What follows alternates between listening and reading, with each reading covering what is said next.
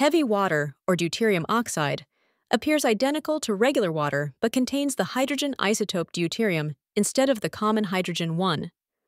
While chemically similar to ordinary water, heavy water is about 10% heavier and has slightly different physical properties, including a higher boiling point and freezing point. In nuclear reactors, heavy water serves as an exceptional moderator, slowing down neutrons without absorbing them, which enables nuclear fission using natural, unenriched uranium.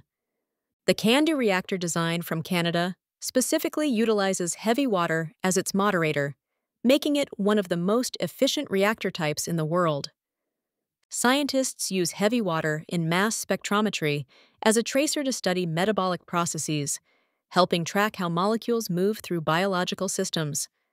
When plants or animals consume heavy water exclusively, it disrupts biological process due to the kinetic isotope effect, causing growth problems and eventually toxicity. The Sudbury Neutrino Observatory in Canada used 1,000 tons of heavy water in a specialized detector that helped solve the long-standing solar neutrino problem in physics. Producing pure heavy water requires extensive fractional distillation or chemical exchange processes, making it extremely expensive at around $500 per kilogram.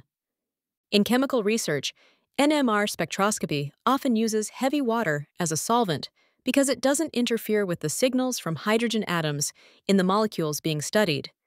Due to its applications in nuclear technology, heavy water is considered a controlled substance in many countries, with international agreements monitoring its production and trade.